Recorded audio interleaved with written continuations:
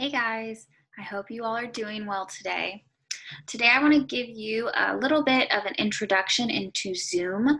So some of you have done this with us before. If you were in the class over the summer, then you know we use Zoom quite a bit.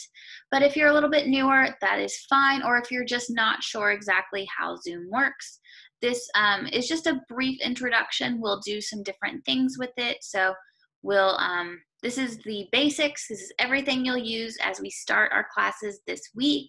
And then if there's a few extra things, we will learn them as we go.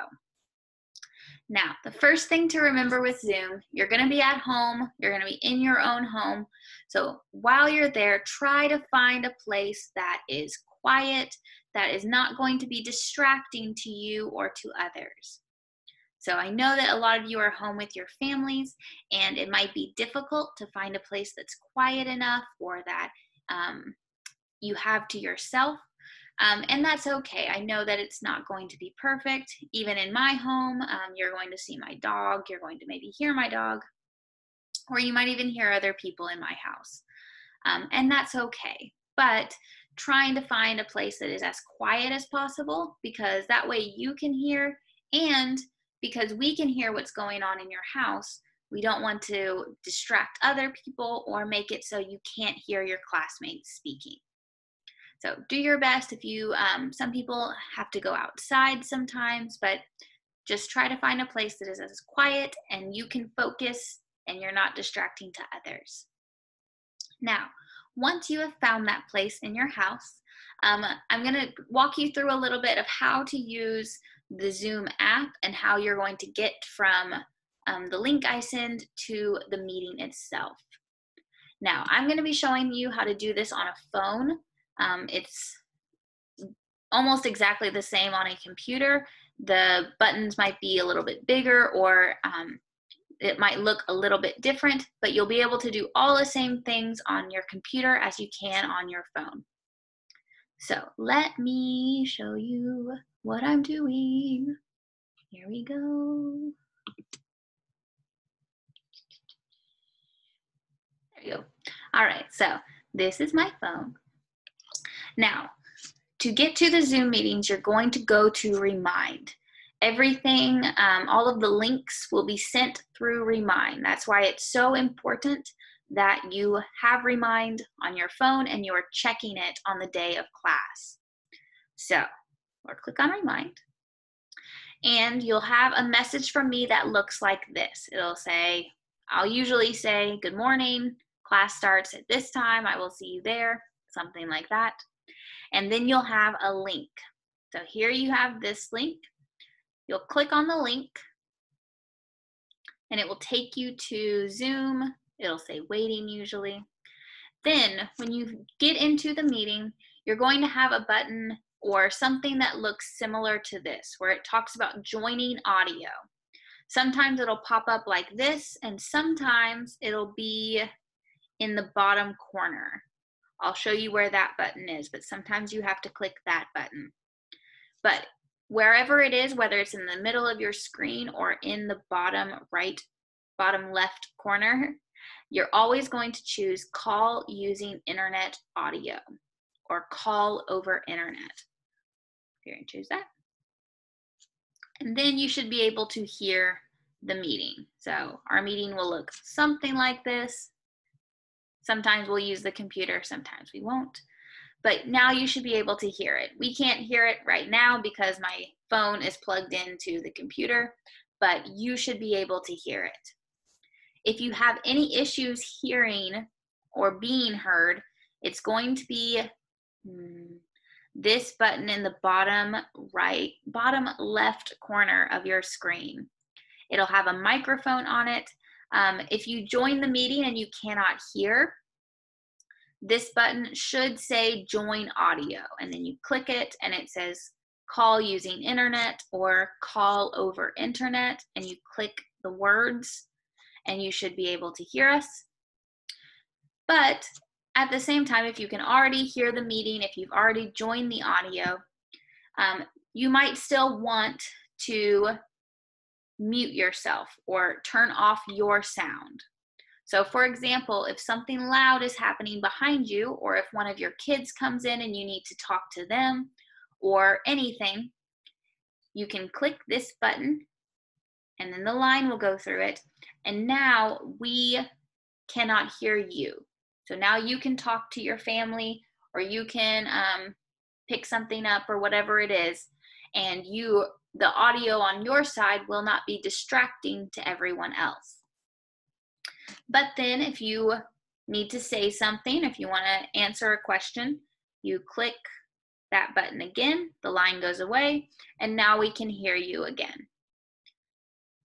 So that is all the audio. If you ever have a problem hearing or being heard, then it's usually going to be this button in the corner. That is where all the answers will be for audio. Now, if we also want to talk about the video. So you'll be able to see me in the video. I will always have my video on once class starts. And I recommend that you also have your video on. So a big part of language and communication is being able to see each other, being able to see your expressions or your gestures. So this button right next to the microphone, the little camera button, here right now it has that line through it, which means we can't see. But if we want to see you, you're going to click that button, the line will go away, and a picture of you will pop up here. So right now, oh no, right now, because my phone is connected to the internet or to the computer with the cord, we can't use my camera, but this will be whatever your phone sees. And those are my text messages. It's fine. So whatever the phone sees here will be the video. So you can point it at yourself, you can talk, all of those things. If for some reason you need to leave or you don't want your video on, you can click that button again and it will have the line through it and your video will stop. Okay, so the two things we've talked about so far are the audio. So if you hit it, oh my goodness, if you click it and the line goes through, that means we cannot hear you. Click it again, that means we can hear you. Video, same thing, the line goes through it, we cannot see you. Click it again, and we'll see you. Okay, so one other thing that I will ask you to use is the chat. So the chat is like you would type in words. So at the beginning of class, I am going to ask you to type in your name so that we can keep track of who came to class and all of that. So when you join the meeting, when you get into class, I will have you write your name in the chat. So to get to the chat, here where it says more, it has those three dots and it says more. You are going to click on that. And the very top one says chat. You're going to click chat. And then this will pop up. And you should be able to see where you can type down here at the bottom. You'll click it and you will type in your name. Ooh, it will apparently double. You'll type in your name and you'll hit send. Make sure it says that you're sending to everyone. You'll hit send and then it is there. And I can keep track of who is in class and you can get credit for being in class. So after you have typed your name, you just go up here where it says close and you close it and you're back at the meeting. You can also use the chat if you ever have a question. So if you are listening, if I say something and you don't understand, you can always go down here and go to chat and say, you can always say, I have a question.